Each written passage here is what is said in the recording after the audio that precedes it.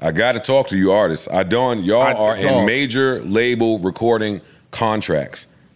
I know that they lie to you niggas and say y'all got to heat it up. Let's get the momentum. The words like that. They play. But if you are in a major label deal, I just don't see why you would ever drop a mixtape. Perfectly segues us to whatever Meek was talking about. Yeah. He wants to drop his next project on Cash App or JPay. Or JPay. Last time I used JPay, it was a mess, so I don't recommend going that route. I'm not mad at the Cash App. I ain't mad at that neither.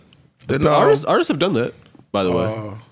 You don't download the album from Cash App, but you Cash App them, and then they get the notification or whatever, and then they shoot you the download link. Pull up his shit. Pull up the tweets. So with that being said, he's independent now, or yes. No? He got one more left. He seems to be independent now.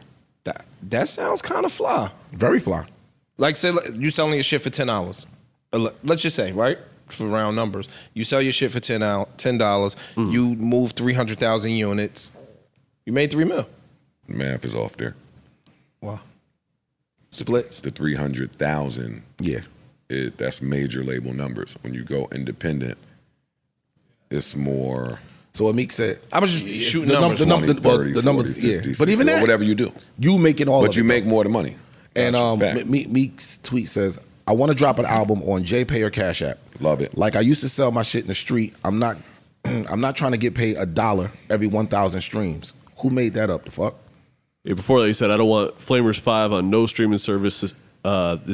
This strictly underground music. Billboard can't rate it. Just rate the music. I bet you $1 million I can make the United States/world play it with one upload button. Been doing it since MySpace."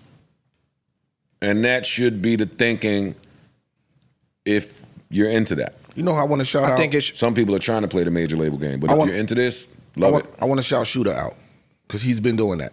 Pap did too last year with the 12 albums he put out. He was doing them. Yeah, but some of them was on DSPs. Yeah, but Shooter hasn't put none of his shit before on. the DSPs. You could buy them. Brownsville Kai has also been doing that for a while on the underground level. The people that Parks and Ice name, I don't know who they are. Well, that's the downfall of. No. Yeah. I was about to say, I think Meek now is notarized, and you know what I mean, has a certain level of fame and popularity for sure, where it may work for him. Yeah, he can play the game. He already has a fan base that was built on a major. Now I'm independent. I'm gonna put my shit out and see what it does. I'll get back all the bread. You're absolutely right. In theory, again, yeah, it's someone's job somewhere to make sure that Meek is wrong. And on top of that, check it out. Yeah, but look, really, he says he uploaded a link or uploaded a tweet. We fuck with the algorithms. Who wants to see it?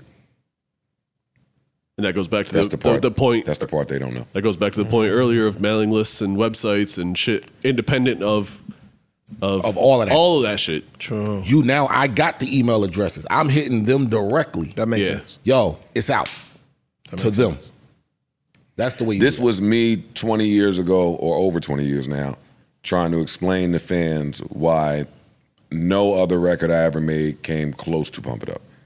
Not just a talent thing. Back then, that was a struggle to explain to fans. They don't. Today, they kind of more cognizant. Yeah, they kind of understand what you're saying now when you say these things. So he's talking to people that get what he's saying, and there are enough outlets to where he can spread his message. And Meek's name and career equity, he'll be fine in that.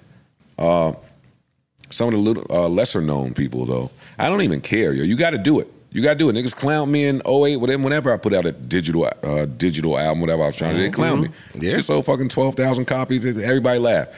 You got to go through the bumps. You got to go through the bumps and bruises to get where you're trying to go. Everybody ain't coming out doing 100,000. All that shit is over with. All we need to know, and none of that shit matters. Meek is right. The art is all that matters. Now, back to Ray Daniels. All y'all got to do is figure out how everybody going to get paid from their art. New Joe Budden.